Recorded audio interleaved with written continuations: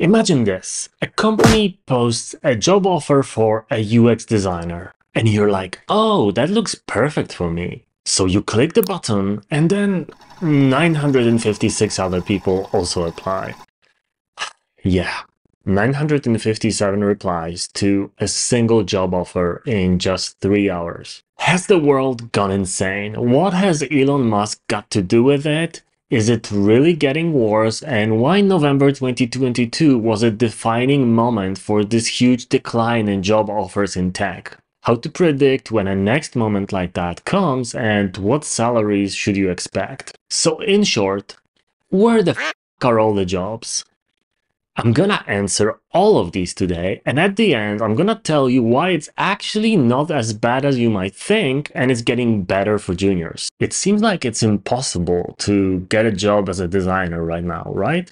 Looking at the average numbers of tech layoffs at Layoffs FYI, it shows 260,000 people got fired in 2023 and 80,000 in 2024. Since we're in a third of a year already, it seems like the total number will be roughly similar. But to better understand the tough job market in all of tech, not just design, as of today, we need to first think about what happened in 2021/2022. Because everyone was forced to stay home, companies that were selling online goods and services were booming.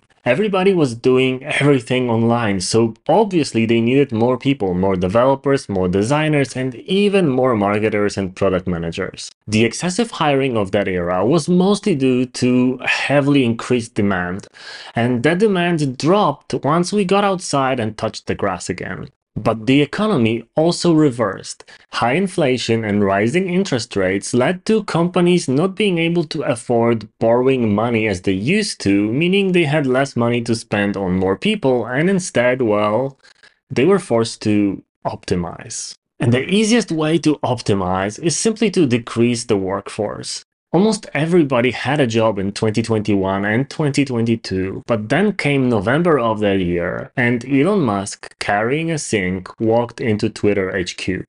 And you might think what you want about Elon Musk. You can like him, you can hate him.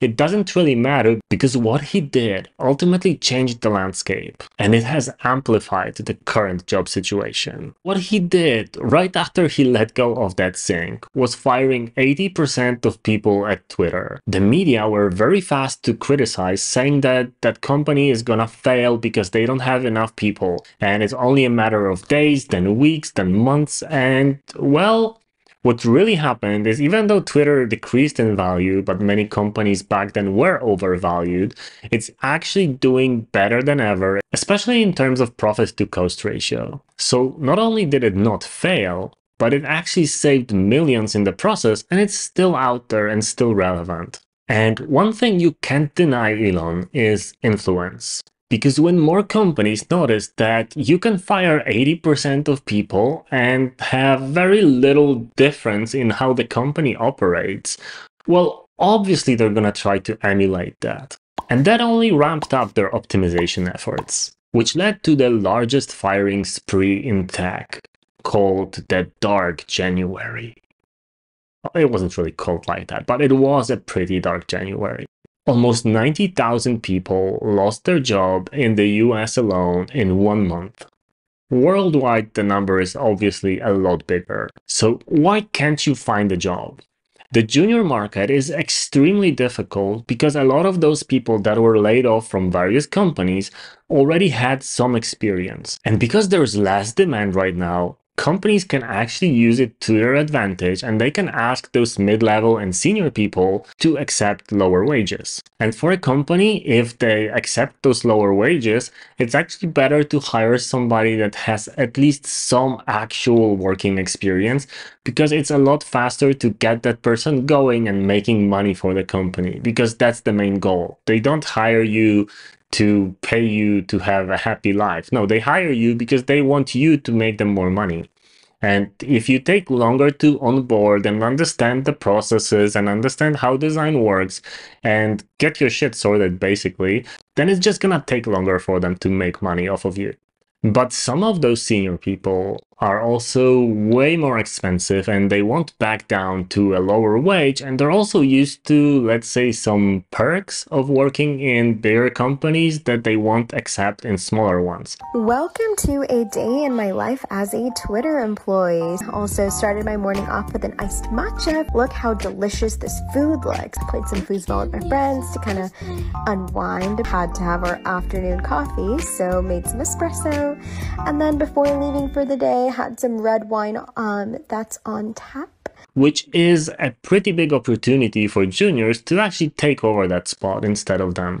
Inflation is dropping all around the world, and sure, there are fears of conflicts all over the world right now, and that stops hiring a little bit because companies are uncertain of the future, but it is picking up a little. Just out of my followers alone, I got around 800 messages this year since January saying that they got their first job or they got a promotion. Obviously, it's not a huge number, but at the same time, it means that something is happening. People are getting jobs, people are getting hired.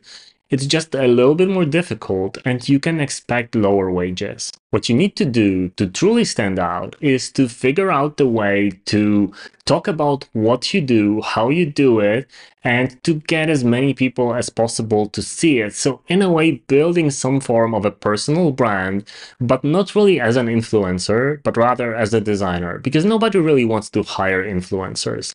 They want to hire people who can make their bottom line better.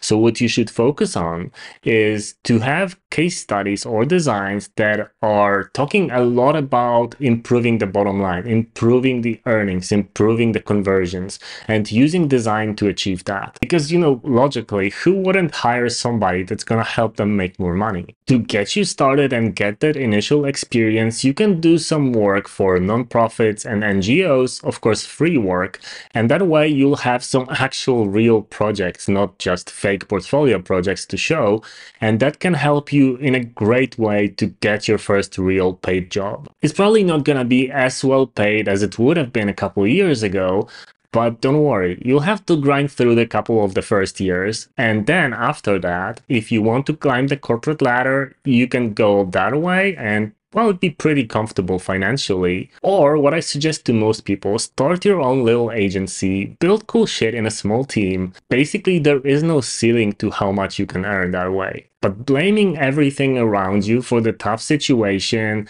is not gonna solve it. You need to understand why it's happening, what are the reasons, and what could be the reason for a company to want to hire you. Because they all have reasons, and most of those reasons are money oriented.